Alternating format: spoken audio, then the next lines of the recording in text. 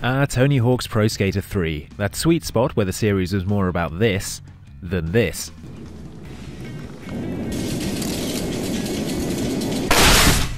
Or, God help us, this. If you're just beginning, you can get on it and just do the sort of turning motions and the game will sort of guide. Yeah, Tony Hawk's Pro Skater 3 was pretty great, which is why I was slightly disappointed to see none of the iconic maps from the game make it into the XBLA Birdman reboot Tony Hawk's Pro Skater HD. However, that's now changed thanks to the release of the Tony Hawk Pro Skater HD Revert pack.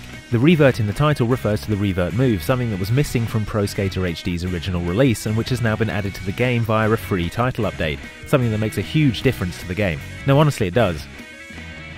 They'll probably be back online later. Put simply, Reverts allow you to chain together enormous combos. By hitting right or left trigger as you land in a half-pipe and then going into a manual, you can string together air combos for as long as you can keep your balance, opening the door for massive combo scores way beyond anything that was previously possible.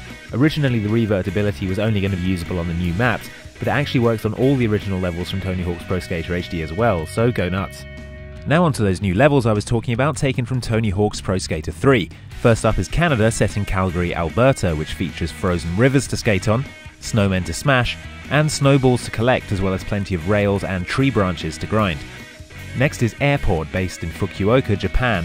This is a great level for super long grind lines, as you can switch between rails on the moving walkways, seating areas and escalators. Sadly, you don't get a gap for endlessly grinding the baggage claim anymore, which invalidates my old high score method immediately. Thanks, Tony. Finally, there's Hollywood, set in downtown LA, which is more of a street level featuring tons of steps, ledges, rails and low walls for long grinds.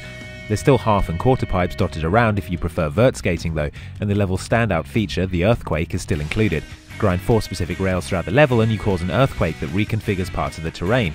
And probably causes untold destruction and misery, but hey, look at these sick new lines, bro, totally worth it. The Tony Hawk Revert pack is available now for 400 MSP, but if you think that's too steep for 3 new levels, remember that the Revert ability is free, so grab that and get smashing your old high scores.